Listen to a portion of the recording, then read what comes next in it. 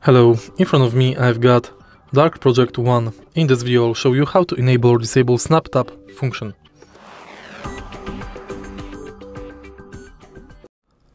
Snap tap is a feature on gaming keyboards that prioritizes the most recent input between two selected keys, even if the previous key is still being held down. To enable this function, go to Software, Dark Project EU, select your keyboard and go to snap tap. Switch this button on, select FN and right shift.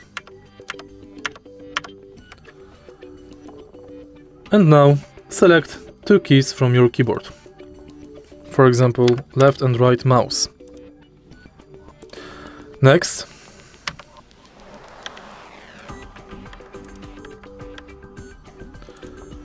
you can change priority between absolute priority key 1, key 2, neutral, or last input priority. In the end, tap save.